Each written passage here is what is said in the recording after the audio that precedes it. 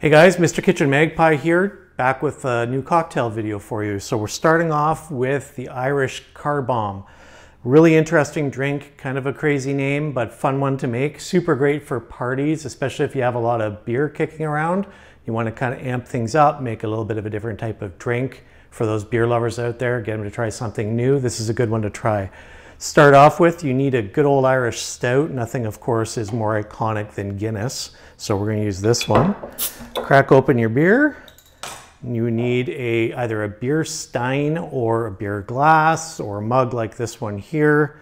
I'm going to use this guy. We're going to pour in your beer. Remember, when you're pouring beer and any other fizzy pop or anything like that, you always want to pour on a slant so you don't get as much of a head on the beer.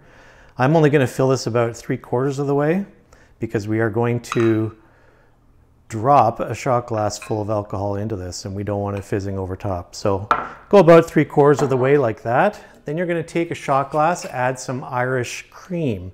Obviously, Bailey's being the most iconic. Right there. And we're going to put on top of that a float of Irish whiskey. I'm using Jameson's Cooper's Crows. And you're going to do it over top of a spoon so we get those distinct layers between them. So we'll pour a little bit of whiskey on top here.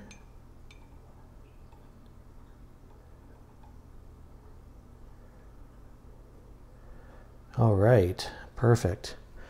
The idea is you get a nice little separation like that of the layers, so it just looks cool.